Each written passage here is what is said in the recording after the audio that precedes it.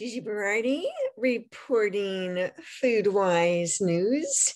And tonight, I just wanted to share something about science because there was a very good report in The Guardian that cites, in particular, a journal article looking at the reputability of science, which is an important theme in FoodWISE. So just to refresh your memories, if you've been following along in FoodWISE, otherwise I'll just share. Sound information should be a major factor in making choices. And in the second section of part 2, Food Choices, the Informed Science of Eating, we'll take a tour through science. How can we use science to better inform ourselves about food? What do different foods actually do in our bodies? How do we retrain ourselves to recognize the foods that are good for us? And what does good for us even mean? Part 2 is not meant to be an exhaustive nutritional survey of specific foods and their function in our bodies, nor is the fierce food belief section meant to demonize advertising for influencing our food choices. But advertising is nonetheless an important factor.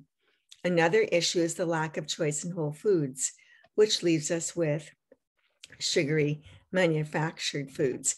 And this is in the introduction to part 2, section 1, fierce food beliefs.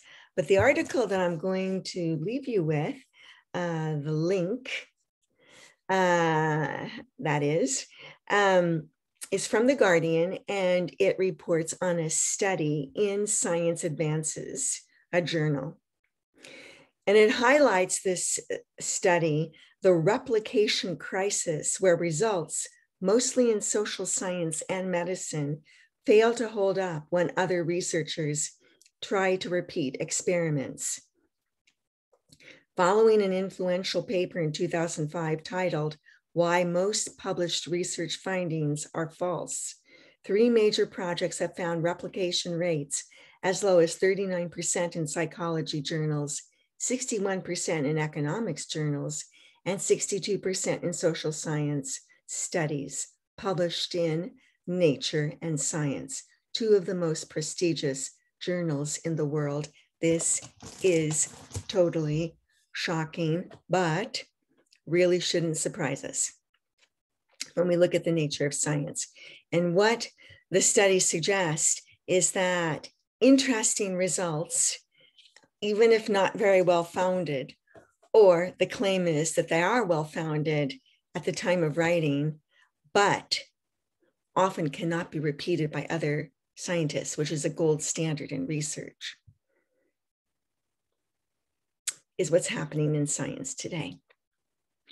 So remember that the I in WISE is for information, being informed.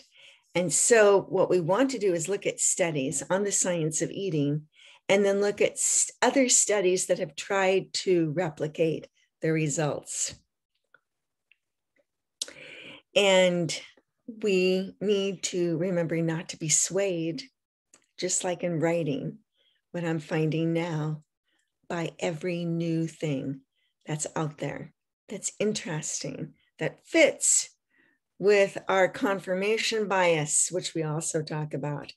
But instead, look at different ideas, conflicting information, their sources, and whether there's been replication of those studies before we make our food choices.